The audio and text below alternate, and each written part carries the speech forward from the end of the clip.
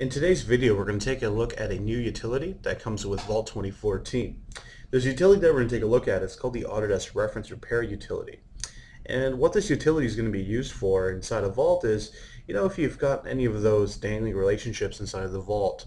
So if you take a look at a part file and you go over the where used and you're trying to look for the assembly, but you know it's actually a link to an assembly, but it's not listed there. So what the Vault utility will actually allow you to do is kind of run a scan inside of the Vault, and it'll actually look for missing references, and it'll actually create an actual table, and it'll actually list out all the different missing references, and then you can actually use the reference table inside of Excel, make your modifications, and then we can actually re-import that back in through the command line, and it'll actually go and actually repair all of our references. So in this video, we're going to take a look at how we can actually do that. So before we start, let's take a look at a couple of the issues that we might have. With the Autodesk Reference Repair Utility, you have to make sure that you have Microsoft Excel installed, because we're going to be using this to actually use to edit the reference table that gets created.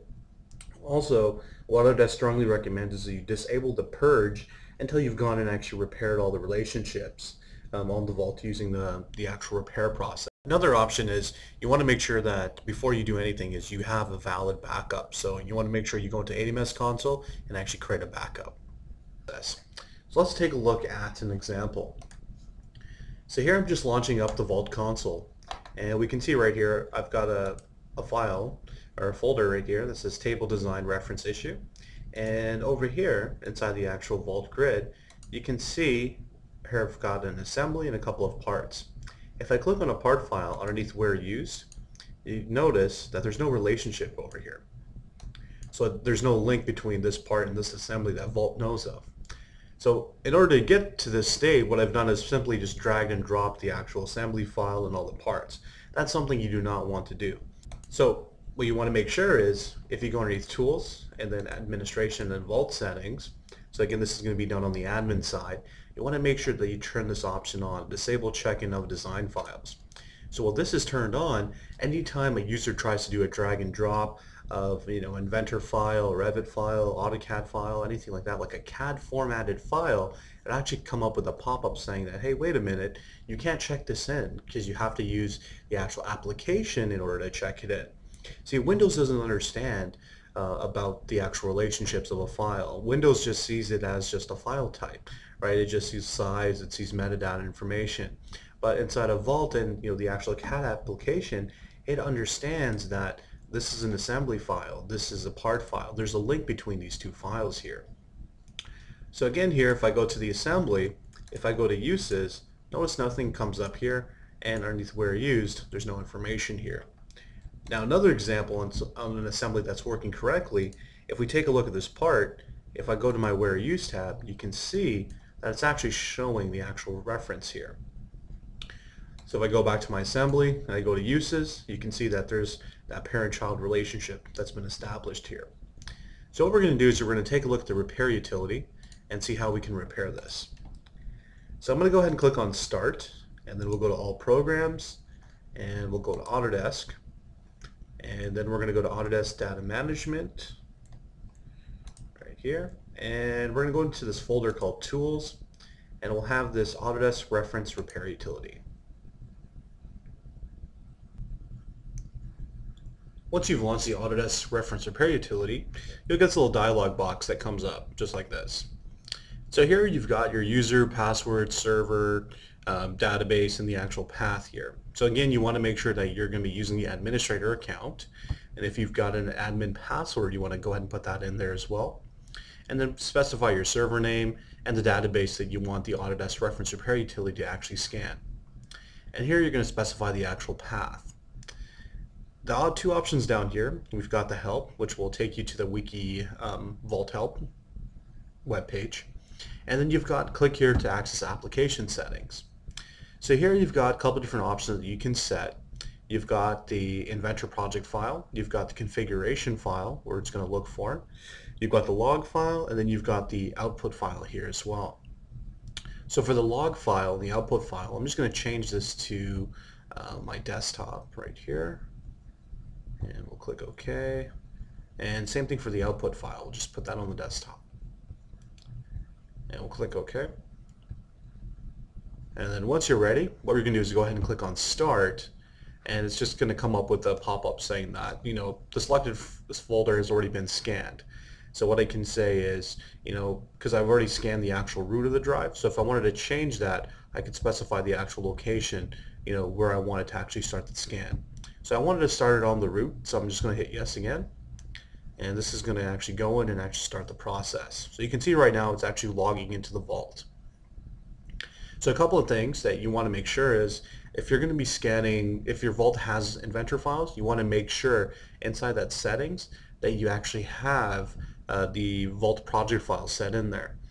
I did a previous scan just to test it out, just to see if it would pick up the project file. If it wasn't listed there, it doesn't pick it up. So you have to make sure that you have that setting turned on and you actually put in the path. So just say your project file was on the root, you would put root and then the / and then put in the actual project file. So you can see now it's actually going in and processing all the files. So it's just going to go one by one.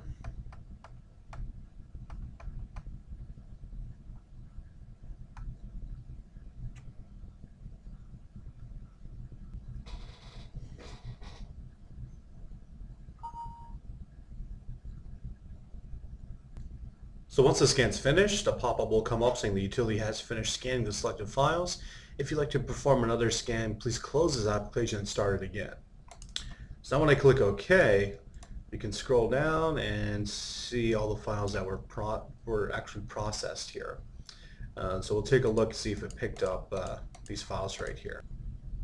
The scan time is going to vary depending on the amount of files that you have within the actual vault.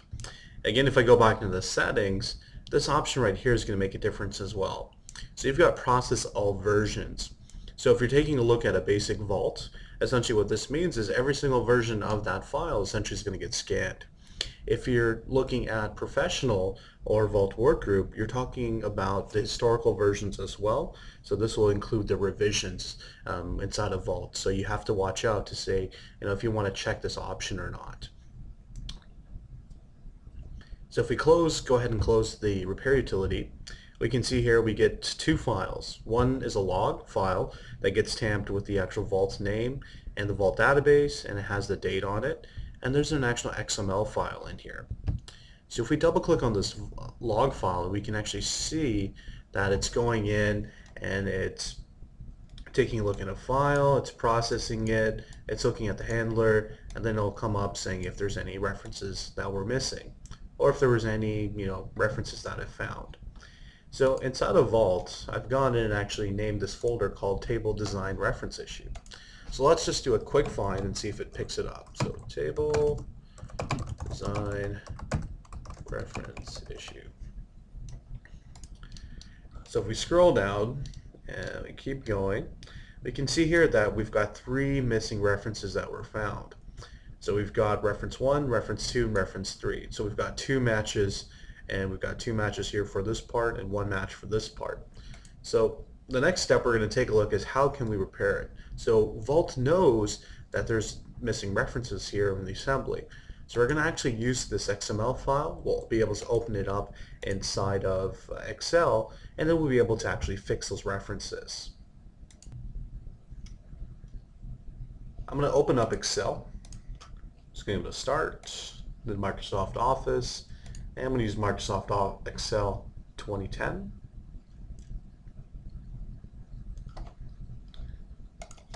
And I'm going to open up the actual Excel file. So here I'm just going to go to Open, and we'll go over to our desktop. And here I've got the XML right here, and I'll go and click on Open. And I'm going to open this up as an XML table. I'll go and click OK.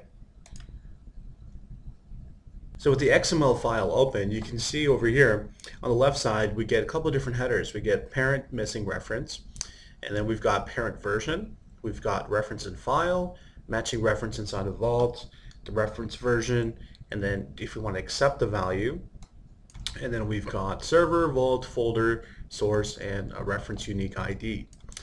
So in here on the actual parent missing reference, you can see that it automatically brought up the actual assembly that I was having an issue with. If I click on this pull down right here, I can actually filter out the assemblies. So if there was more than one assembly, I didn't have to, show all the different assemblies here. If we look at the parent version, if there's multiple versions, I could turn them off by using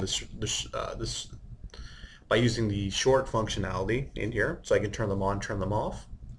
If we go into the reference and file, so here I've got 3 different files that are having referencing issues within the actual top level assembly. So what you want to try to do is kind of work with the file one at a time. So you really don't want to show them all, so you really don't get confused here. So first what I'm going to take a look at is the template tc-del abc.ipt. So I'm going to uncheck the other two and I'll go and click OK. So you can see here I'm working with the same assembly. The reason why there's 2 rows right here because it found 2 different matches. So I can see I've got a template tc-del abc.ipt inside a template folder, and then I've got the same file name underneath the table design reference issue in here. So I want Vault to relink this assembly to this part. So underneath the accepted value here, I'm going to just type in true. So I just hit T, and I'm going to click OK, and this is going to satisfy the actual missing reference. So now I'm done del ABC. So I'm going to take a look at the next file. So here I'm going to go to Reference and File, and I'm going to uncheck the del ABC, and I'm going to go over to the leg, and I'll click OK.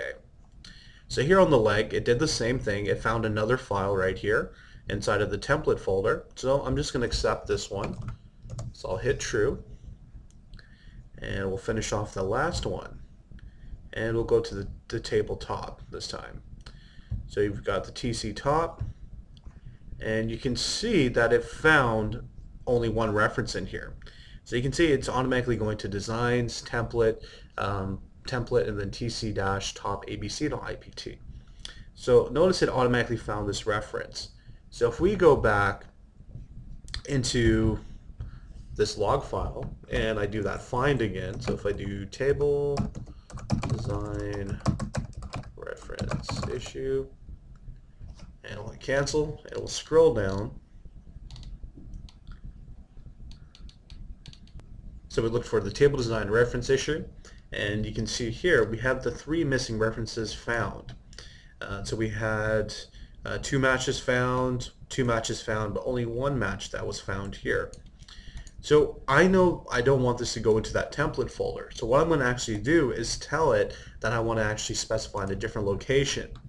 So if we go back inside of our vault, notice I've got the actual template tc-top.abc.ipt. It's located right here inside the table design reference folder issue. So if I go back to the Excel, I can change this actual path right here.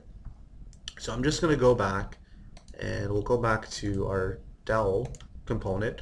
I'm just listing them both here because I want to reference this path right here. So I'm just going to copy this, and we'll come over here and we'll replace it right here. And so I'm manually changing that reference right here because I want it to be using the actual design reference right here. So when I click on the reference and file again, and I show all the files and click OK, you can see I've created one that says true, and we'll click on this reference file here that's true, and then this reference file here. So I've got 3 true values here. So once you're ready to save, what we can do is hit save on the Excel document, and it'll bring up the save as.